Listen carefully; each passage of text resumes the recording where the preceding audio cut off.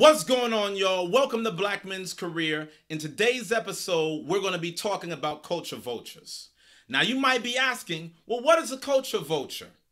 A culture vulture, by definition, is someone from another community that comes into the black community trying to fit in to our own style of culture and persona only for the benefit of economic gain.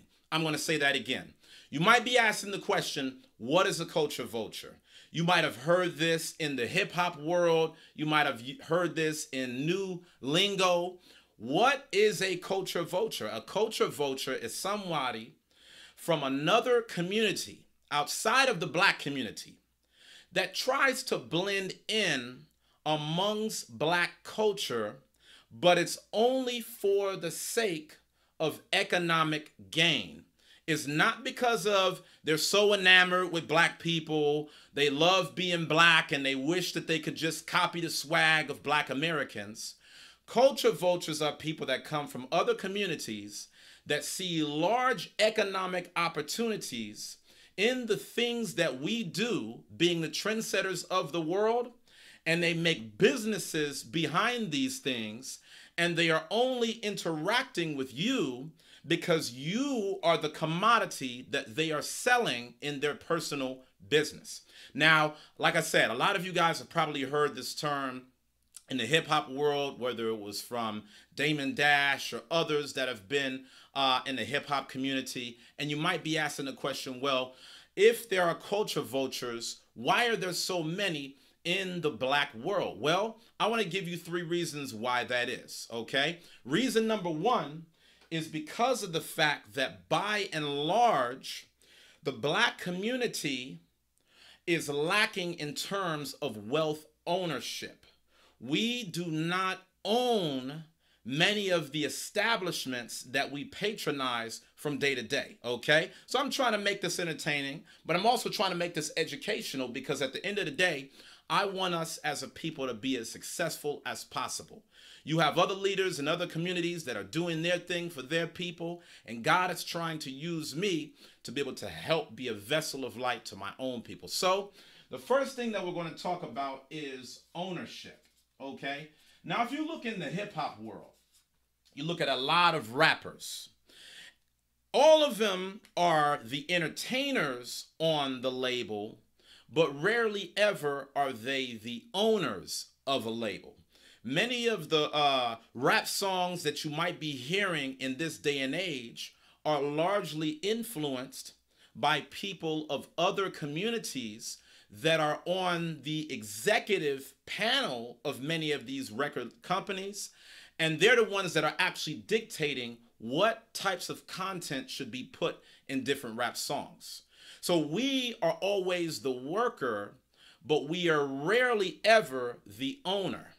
And many of these A&Rs or executive producers in these record labels, they come into, the rap culture, the R&B culture, these different cultures that are predominated by black people, where we've actually set the trends as the innovators of these art forms in society today. And they come into it because, again, they are seeing dollar signs. They're seeing economic benefits.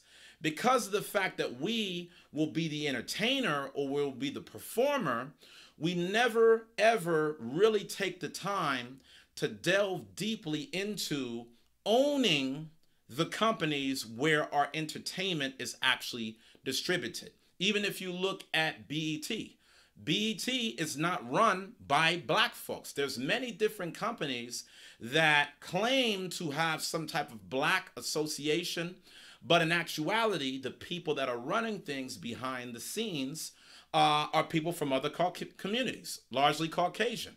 And so it's all about us needing to have a sense of ownership for ourselves. This leads to the second point, because you might be asking, well, Uzziah, well, whose fault is it that we're not the owners? Do we blame the white man for that? Do we blame others for that? The reason why we are not owners in many respects is because of the fact that we have a self-inferiority complex that suggests that we have to go to other communities for validation for the things that we do. Okay, that's another major part as to why there are so many culture vultures in society today. And it's not just the rap world. You know, I remember growing up in South Central LA, many times when it would come to many businesses, you would never expect people from other communities having their own soul food restaurants, making black food, selling and producing black food, but the people that are actually cooking and running the business are not black people. But now in today's day and age, you could literally go through different hoods in America, and the people that are selling you the greens or the wings or the barbecue chicken, many of the traditional elements of black food and black culture, it has been appropriated by other communities that have seen lucrative businesses on the strength of doing this, all because of the fact that we have not taken the ownership ourselves. This doesn't mean that there has been no black business owners that have stepped up to the plate. You know, a lot of times being a black business owner is very difficult. We have a lot of challenges that are specific to us. I'm not trying to discredit our people and make it seem like we're not trying to do this at all. But the true reality of it is we're not doing it enough. Black people only control 2% of all of the businesses in America. And one of the reasons why that is, and it's statistically proven, is the fact that we are oftentimes programmed to look to other communities to be validated for the things that we do. I'm gonna write this down, okay? Number 2 is validation. So let's say that you are somebody that is a hip hop artist. You're a performer. A lot of times you may not feel as though you haven't made it big in the rap world unless you've been signed to a certain record label where the owner of that label is someone from a different community. A lot of times, certain brothers don't feel good if they're operating independently, or if they want to start their own label that may not be as big, you know, as other major corporations like a Def Jam or Sony, etc. A lot of times we do not feel validated until we have a seat at the table with some of the biggest corporations in the world. A lot of times we are very quick to discredit one another if we don't have some major brand name or status symbol associated with us to help validate our sense of worth in society. Okay.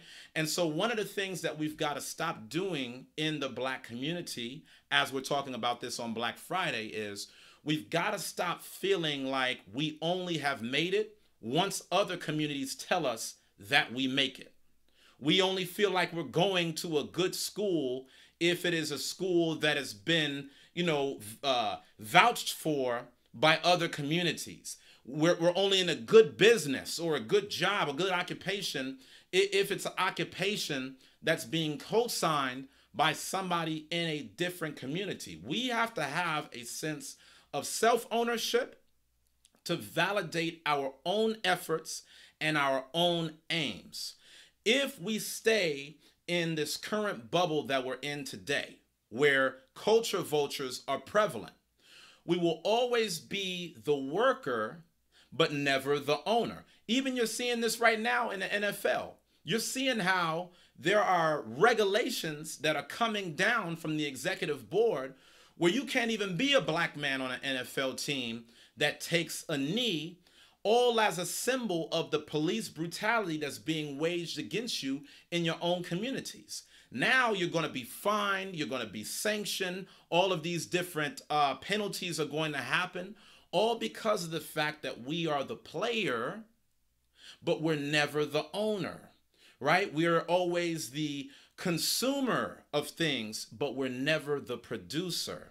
And so the reason why this video is so important is not to discredit anybody else for what they're doing, but for us to look within ourselves for the gifts that we have. The same way that God has given us gifts to have, massive intellect, great personas, lots of charisma, all these talents and gifts.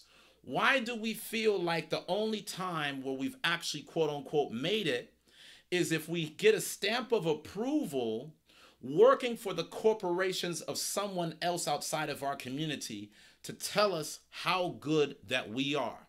We're never going to get to a certain place of excellence, reach a certain pinnacle, until we take the opportunities and the ideas and the creativity that we have and we invest in ourselves.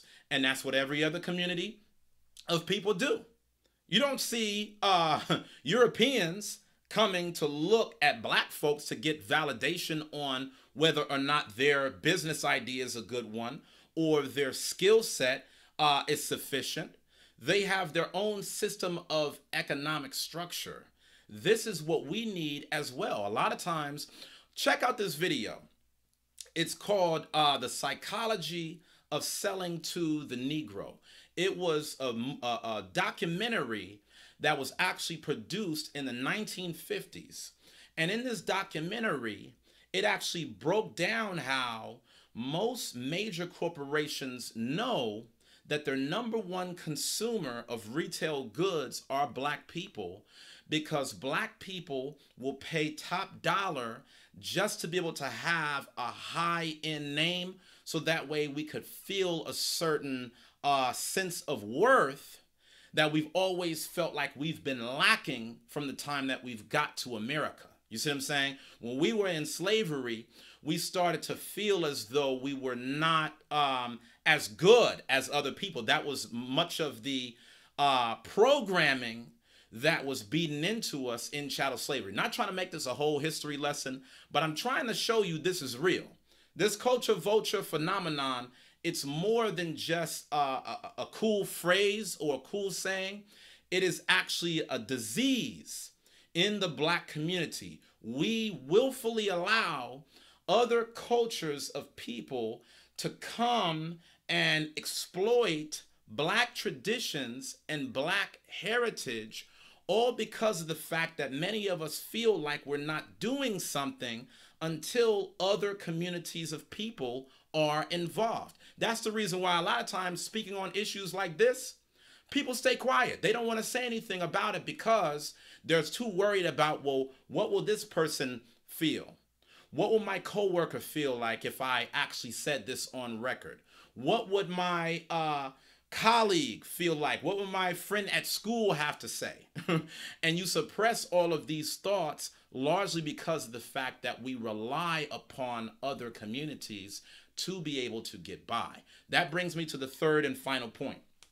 The only way that we can ever overcome systemic cultural appropriation is if we put our resources together to collectively support each other. Okay? I'm going to write this down. Number 3.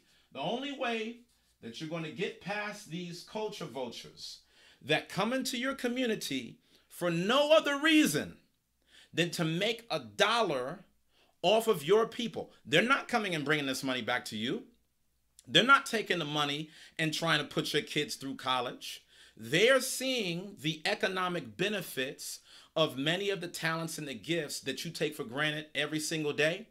And they create a business model around it that allows them to make top dollar. And then they're going to go back to their communities and give it to their own people. It's not that they're so genuinely enamored with black culture. I'm not talking about those type of people. I'm specifically in this video talking about the droves of people that are in society today that are seeing that we're not stepping up as owners in our own communities. So they say, okay, I'm gonna run everything for you.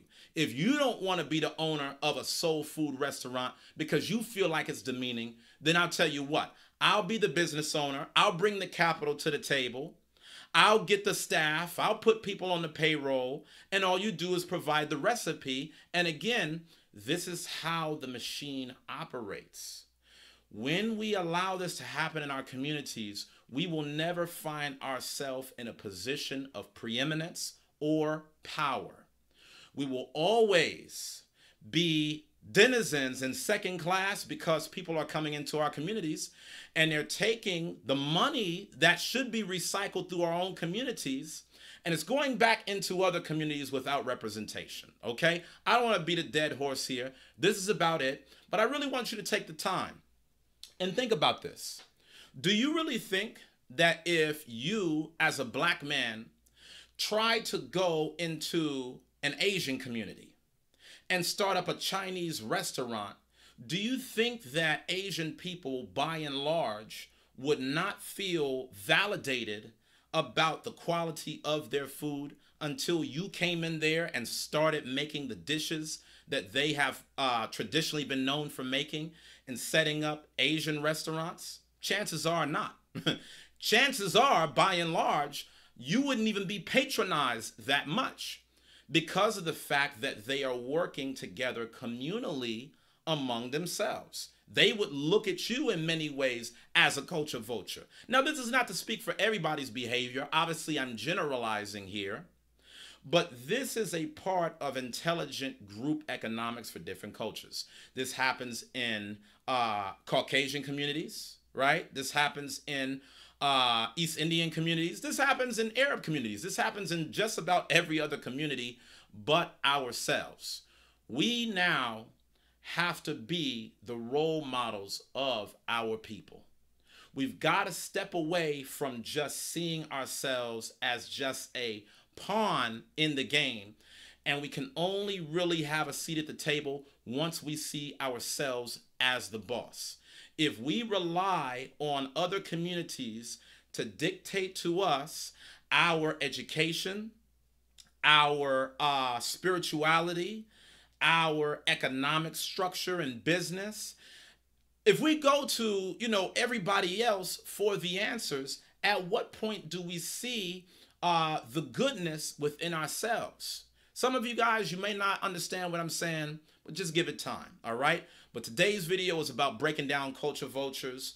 I know that you've probably seen them. You could leave me a comment and you can let me know about certain culture vultures that you may know. You've seen people that have come out of different communities and try to play the game and butter up to us, all because of the fact that we are not pushing them out so that way we can make the money for ourselves, okay? Not telling y'all to just go out and be extremists and do this and do that. It's not what I'm saying. What I'm saying is, if you saw more sense of ownership within yourself, you too would recognize that it's unacceptable for other people to make more money off of us than we could be making by ourselves. All right? So with that, make sure you subscribe to this video. Make sure that you download the Empire Builder because I'm trying to show you how to be able to build an empire for yourself. How you can see yourself as the owner for the first time ever. How to be able to do it from scratch, regardless of what level of schooling you've got, regardless of what level of business savvy that you've got. I'm trying to give you all of the keys right here because I'm trying to do what I can to help black men become as successful as possible. I love y'all. I'll see y'all on the next episode of Black Men's Career.